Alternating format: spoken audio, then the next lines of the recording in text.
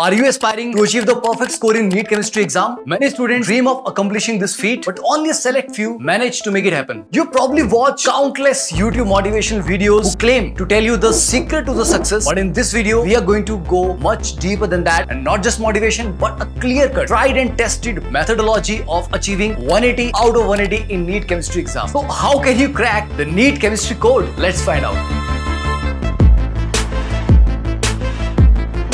So before we start discussing the strategy, here are some important stats from the NEET 2023. 20.87 lakhs registrations, and out of that 20.38 lakhs appeared. So that is your competition. And for how many seats? MBBS seats total 1,06,000, BDS seats almost 28,000, Ayush seats almost 53,000, and the BVSC or AH seats 600. These are the total seats that you are targeting under the NEET examination.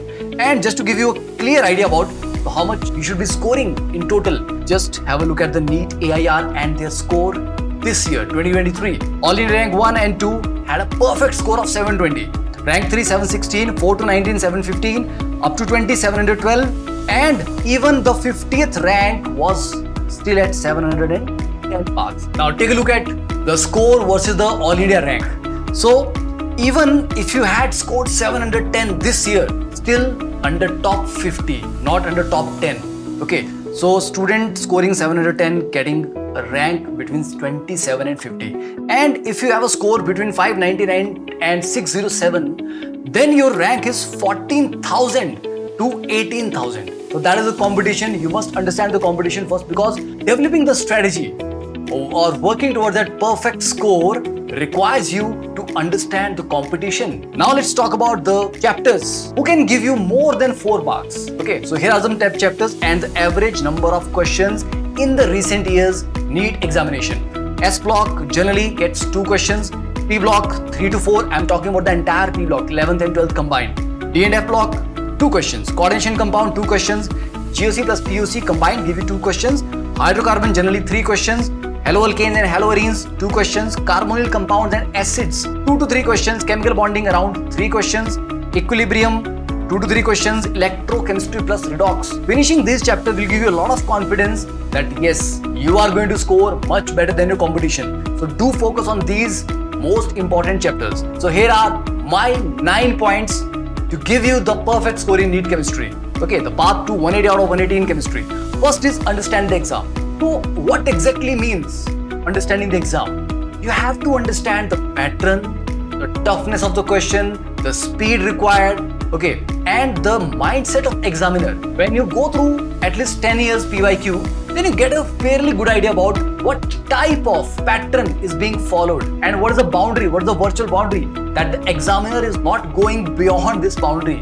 So you need to understand the exam, because sometimes we are studying books or studying material that makes us feel great. We are solving great problems and we are feeling good about that. But those problems are not in line with the pattern of the exam. So you need to follow the pattern and only the pattern. Do not digress from that path. Most students, they get involved in solving so many tougher problems or maybe some complicated problem, reading so many textbooks, so many study materials that they end up getting confused and not reaching anywhere. Okay, so I hope first point is very much clear to you. Second point is finalize your books and educators. Only one book, that is in chemistry you have to focus on the NCERT textbook, NCERT exemplar, the lab manual, and only one set of educators. Do not have so many reference books and all. If you have a good team of teachers teaching you, then your concept will be cleared in the class and you only need to go through the NCERT so that the application, the problem practice and everything, the scope of that concept is clear to you. Okay. So it's complete syllabus by January. So that is your target. So whenever you are making the strategy or the timetable, keep that in mind that you have to finish the syllabus by January so that after that you can focus on the revision part. Fourth, keep your motivation high. I'm not talking about the external motivation. I'm talking about the internal motivation, because there are many times when you'll face up and down in your journey, and in those difficult times, you must continuously motivate yourself why exactly you are doing this. Okay. Always remind yourself first thing in the morning when you get up, remind yourself what you're going to do today and why you're going to do that. Next, focus on NCERT exemplar PYQ. Okay, I've already covered this. Make short notes, because retention is the biggest problem. Students study a lot of questions, okay, solving a lot of questions, DPP and everything, but during the exam, they are not able to recollect all that they had studied. So you must make short notes and weekly revision. Suppose I am studying one particular chapter in this particular week, so by the weekend, I have to revise that in all the subjects. Next, concept first, practice later. A lot of students make this mistake. They are so impatient in finishing the syllabus. They're just rapidly brushing up the concepts and just going through the concepts in a very shallow manner and focusing more on the DPP solving. That will not give you anything, because even if you solve 500 questions, that will not ensure that your concepts are clear. But once your concepts are clear, even if you do 50, that's sufficient. Okay, so concepts first. So focus on the understanding of the concepts, fundamentals, and then build your speed. Then revise at least twice before the exam. This is very important, because NEET is all about speed.